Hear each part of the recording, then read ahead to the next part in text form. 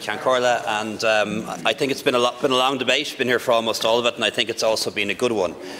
In the limited time that I have, I really just want to make 3 points. First of all, first point: this motion of no confidence tabled by Sinn Féin is a deeply cynical and nakedly political one. It is pointless. The government has a clear working majority, and that will be evident from the vote tonight.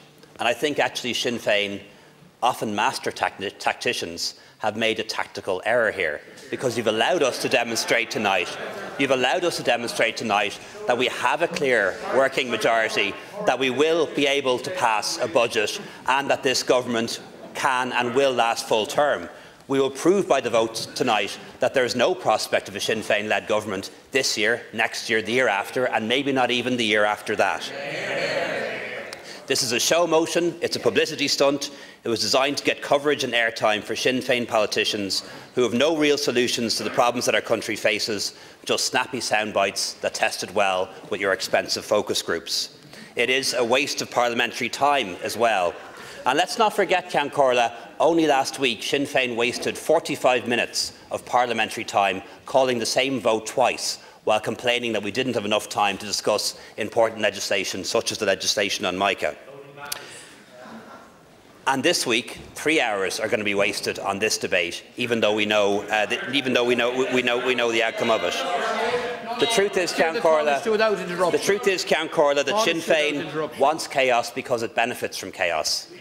We have in London no functioning government. We have in Belfast once again no functioning government. And Sinn Féin wants the same here. Last week they demanded an early budget to tackle the cost of living, but Sinn Féin is not sincere about that. They're not really on the side of hard-working Irish families. If this no-confidence motion had been passed, we would have been faced with an election in August, several months to form a government, the budget would be pushed back, and the people would not get the help they needed this winter. My second point, Ciancorla: this is a good government, one that I believe is doing good work. We've done a lot in 2 years, and yes, we've a lot more to do in the next 2 or 3 years. And allow me to put on record just a few examples of the good things that this government is doing. We've invested 40 billion euros to help businesses and workers get through COVID, through the pandemic unemployment payment and the employment wage subsidy scheme. We have the highest number of people at work in the history of the state, 2.5 million people, with jobs growth in every region and full employment now within grasp. Biggest job increases in the South East and the South West, the lowest unemployment now down the western seaboard, including the North West region. Record levels of FDI, trade with other countries never been higher, and that underpins our living standards, breaking all records. We're introducing paid sick leave for all workers, because nobody should feel under pressure to go to work when they're unwell, and the sick leave that we will pay will be more in a day than Sinn Féin gives. It will be more in a day than Sinn Féin gives in a week in Northern Ireland. We've increased the minimum wage, and we're moving towards a living wage. We have a new law planned on the right to request remote working. We're building infrastructure for 400 hubs nationwide, a new public holiday in February, new laws to protect workers' tips and service charges will be passed this week. We're introducing a basic income scheme for artists, and we've doubled spending on the arts ahead of schedule. We have an auto-enrolment scheme so that everybody at work has an occupational pension on top of the state pension.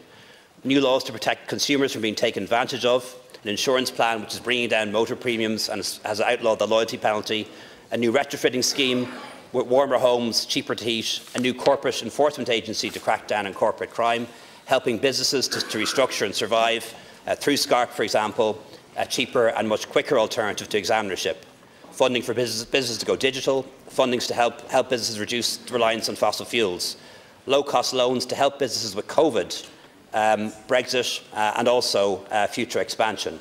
For children and families, 7 weeks of paid parents' leave, increased back-to-school clothing and footwear allowance, 5 new technological universities, increase in the student grant, school meals expanded, school transport no charge, post-grad grants increased, huge investment in special education, record numbers of SNAs in our classrooms, special education teachers, more special classes than ever before, and more pathways for people to get the career they want, with 10,000 new apprentices a year by 2025 alone. And I could go on, and in doing so I think in many ways I'd be repeating what has been said earlier.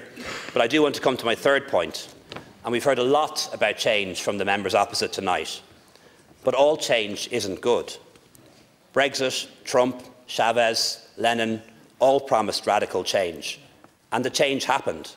But that change made things worse for most people, and you can add them happily to the list, Deputy. You make my point for me. All change isn't change for the better.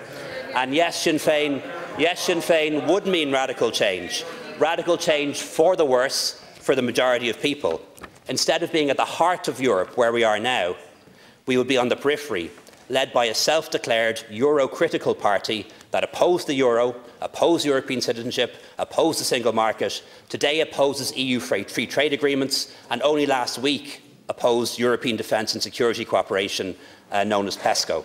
Our influence in Europe would be diminished. Our economy would go into reverse, maybe not immediately, but certainly within 3 or 4 years. There'd be fewer jobs, fewer successful businesses, less FDI, reduced trade flows and reduced exports. Why? Because Sinn Féin takes the economy for granted. It simply does not understand how it works. I never hear anyone from Sinn Féin talk about job creation, talking about enterprise policy, talking about industrial policy, talking about how we can help businesses establish themselves, scale up and be successful. That's because they take our economy for granted. They don't understand that before you can apportion wealth or redistribute it, you have to create it, and you have to create it again and again and again. Under Sinn Féin, the cake would be smaller, and that would mean less for everyone in due course. And finally, in relation to climate, Ceann Comhairle, as Deputy Patrick pointed out, I think she's absolutely right on this. It was significant that climate was not spoken about in the Sinn Féin motion, was barely mentioned, if at all, in Deputy MacDonald's speech. And that's because Sinn Féin is a climate sceptic party. They are opposed to any action that might be unpopular, even if it saved the planet, whether it's carbon tax or a ban on wind farms. So Sin é Ceann Comhairle, Tom Winoch, agus Mahakit, leis an rialtas freisin.